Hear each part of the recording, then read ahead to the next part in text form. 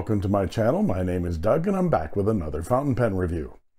And thank you to those of you who have supported my channel by liking and subscribing. Your support allows me to continue to bring you fountain pen reviews as I'm unsponsored on this channel, so thanks.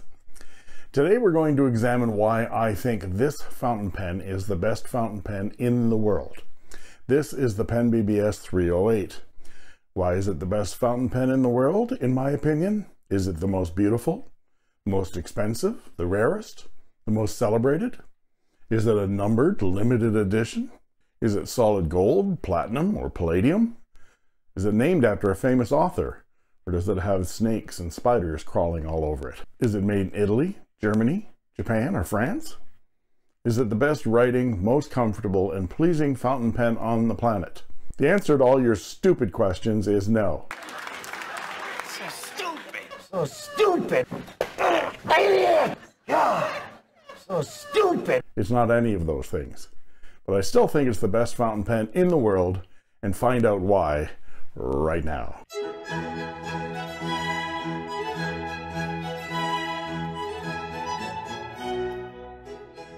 So this is not a review. This is an opinion. And opinions are like... What's buthol? That's not how you say it. Yeah, I've heard of buthol. It's some kind of alternative fuel. You're ruining a smart joke. Everyone's got one. I don't expect everyone's opinion to match mine. In fact, I don't expect anyone's opinion to match mine. There's one dude that spends his Wednesdays and Saturdays clicking on the thumbs down icon on my videos. I'd like to get that number of thumbs down, if you'll pardon the expression, up. And if there's one thing I know for sure, you can't let it get you. You should excuse the expression, down. Think, worry, it's soft. And then, before you know it, you are impotent. What's with the soap? Every thumb down is an upvote for me. What's the best way to get my thumbs down numbers up? Tell people my pen choice is better than your pen choice. So here it is. The PennBBS 308 is simply the best fountain pen on the market in the world today. Period. Full stop. I said it. Do I care if you agree with me? Nope, nope, nope, nope, nope. Nope, nope, nope. But I will tell you why I think this is so. And to be clear, I have many pens that I like better than the PennBBS 308. I love my 308, but as to PennBBS pens, I like the 456 the best, and I like my 355s and my 480s better than the 308. And the top pens on my best pens for me list don't include a 308. Let me explain. I think the 308 is the best bang for the buck fountain pen in the world. This may seem a bit counterintuitive to you, but let me give you another example. This time in an area I do feel like I'm much more of an expert than in fountain pens.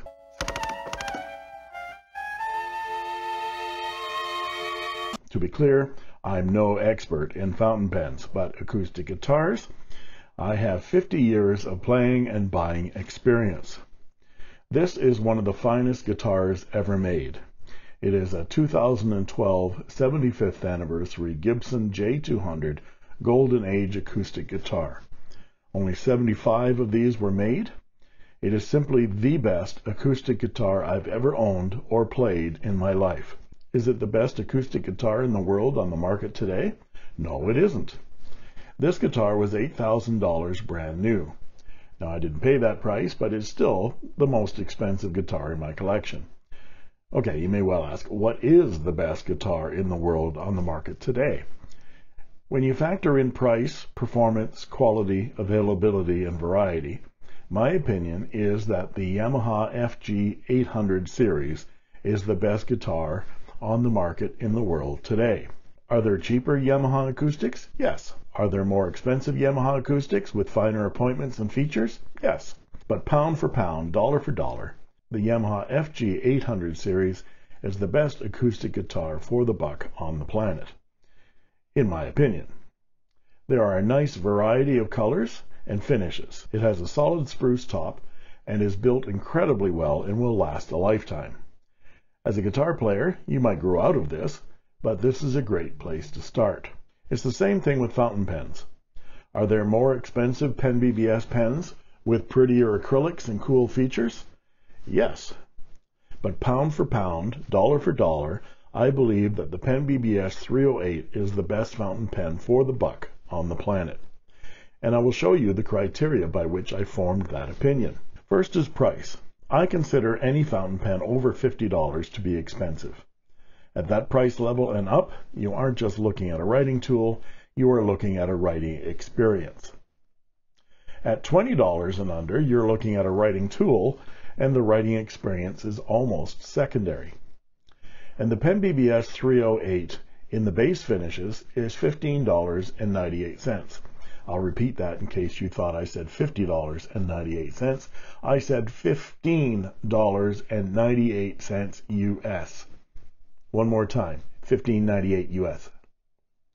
Now, what do you get for your $15.98 with a 308 compared to other pens of the same price range?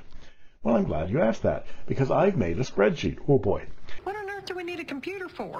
I could use a spreadsheet program to keep track of your expenses. I do that in the back of my checkbook. Yes, but does your checkbook go beep when you open it? To compare fountain pens under $20 US using the following criteria. Here's my spreadsheet. Screw cap. Does the pen have a screw-on cap? Nib size. What is the size of the nib, and is that nib swappable? Converter. Is that converter included? ED. Is the pen eyedropper convertible? Material. Is the pen made of injection molded plastic, metal, or turned acrylic? Colors. How many colors are available? And of course, price. I'm comparing fountain pens that are under $20 and not less than $10 US. That will weed out the disposable and discardable fountain pens. Here are the pens that I've compared. I've taken the data from jetpens.com because they have a terrific filtering system on their website. And they have a huge range of brands available, including Moonman. I'm adding one more brand that Jet Pens doesn't sell, and that's Jinhao. Goulet Pens does sell the Jinhao 51A, X450, X750, and 159 models, which I think are terrific values as well. So I'm going to add them to the chart. I have 12 pens on the chart, and I'm highlighting the Pen BBS in pink. Alphabetically, the 12 pens are: the J. Urbain Demonstrator is an injection molded clear plastic pen with a number 5 size non-removable nib, no included converter, and is $15.50 US. The Jinhao X450 is a metal pen with a number 6 size swappable nib and comes in 6 finishes for $10 US. The Jinhao X750 is almost the same pen as the X450, but without the tripod grip, and has the number 6 size Jinhao swappable nib, comes in 7 finishes for $12.50 US. The Jinhao 159 is a large metal pen that shares the same swappable number 6 size steel nib with the X450 and the X750, and comes in 7 colors for $12.50 US. These Jinhaos are probably the best fountain pen tinkerer's pens, as they lend themselves to experimentation. The Kaweco Perkeo is a light injection molded pen with a non-swappable number 5 size steel nib that comes in 4 colors without a converter for $16 US. The Moonman 80 is a light injection molded pen which is a clone of the Parker 45. Now, JetPen says that the nibs aren't swappable, but they are exact duplicates of the Parker 45 nib units, and they swap perfectly. It comes in 3 colors with a converter included, and there's also a mini size for $19.50. The Online Slope is an injection molded pen with a non-swappable number 5 size steel nib, which comes in 5 colors without a converter, but can be eyedroppered for $19. The Pelican Pelicano Jr. is an injection molded pen that doesn't come with a converter, but can be converted into an eyedropper and comes in 3 colors for $19. The Pilot Kakuno is injection molded plastic, has a non-swappable number 5 size steel nib, comes in 11 colors without a converter, but can be converted to an eyedropper and is $12.50. The Platinum Provante is injection molded with a number 5 size steel nib that is swappable regardless of what JetPen says between the Preppy and the Prefante. It comes without a converter in 4 colors and for $10. The Platinum Plaisir is a metal jacketed injection molded plastic pen that is an upscale Prefante and has the same number 5 size swappable nib. It comes in 9 colors without a converter for $16.50. I left the Pen BBS 308 for last. It is a turned acrylic fountain pen with a screw cap, a swappable number 6 size steel nib, is available in 57 different incredible acrylic colors. Let me repeat that, 57 different acrylic colors, is already prepared with a silicone O-ring to be used as an eyedropper, but comes with an included cartridge converter, and the basic clear colors are $15.98 US. Yes, the other finishes will cost you more, but look at the range and incredible quality of the acrylic materials. And the sections are the same turned acrylic. The caps have a ledge milled into them to act as a cap seal. The pen is balanced in the hand, posted and unposted. The clips are good looking and functional, and the hardware comes in gold and silver versions. The nibs are available in XF, F, and medium, and you can swap in another number 6 size nib if you like. Now let me speak to nib swapping for a moment. One of the knocks against the 308 model is that the cap clearance is very small for swapping in other nibs. However, here are some of the nibs that have been reported to fit into the 308. Levenger, Nemosine or Nemosine, depending on whether you say diamine or diamine. Goulet Extra Fine, which is a Yovo nib. A Franklin Christoph music nib. Jinhao number 6, though results seem to be varied with the Jinhao number 6, and Bach. It seems that the Pen BBS nib is a little shorter than the standard number 6 size steel nibs. Keep in mind that the number 6 size has to do with the width of the feed at the base here, not the length or the width of the nib. Pen BBS nibs are 34 millimeters in length, and many number 6 size replacements are 35 and even 35.5 millimeters in length. Some people have found that grinding off a millimeter of the tail of a number 6 nib will allow it to fit into a 308. Others have said that the smaller tipping material on the replacement nib, or if it is a stub, it will fit into the 308. So your mileage may vary, but it's possible to change out these nibs. Other Pen BBS models lend themselves more easily to nib swapping, like this 480 has much more cap clearance in it, as does the 456. So here are the Pen BBS 308s that are in my house. One of these is Wynn's. My first 308 was this one in cedar finish. I think it's gorgeous with this gold hardware and matching gold nib. My second was this Amber as a Cat with its paw print fine nib. The paw prints are only on the Amber as a Cat finishes. Then there is this translucent blue Infinite with gold trim and another gold nib. Again, that's gold colored. Don't be fooled. For $20 you're not going to get a gold nib, just to be clear. And then my two Galaxies. Galaxy is my favorite finish. One with gold trim and one with silver trim, which was a gift from Anonymous. Thank you, Anonymous. And here is Wynn's 308 in what Pen BBS called Milky White. I think the name loses something in translation because this is more like alabaster than anything milky. I think it stands up against this $250 Leonardo Ferrari Salt, and this 308 here was $21.99. I know I've asked this before in videos, but it bears repeating.